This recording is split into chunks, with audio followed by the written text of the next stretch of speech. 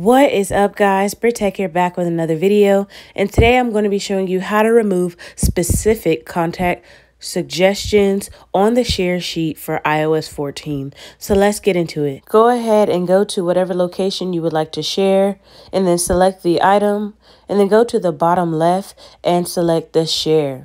So as you can see, the contact suggestions right there, whichever one you would like to remove, just go ahead and press and hold on that specific contact. Just press and hold and suggest less. And as you can see, it has been removed.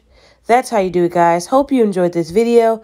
Don't forget to like, comment, and subscribe, and I'll see you next time. Peace.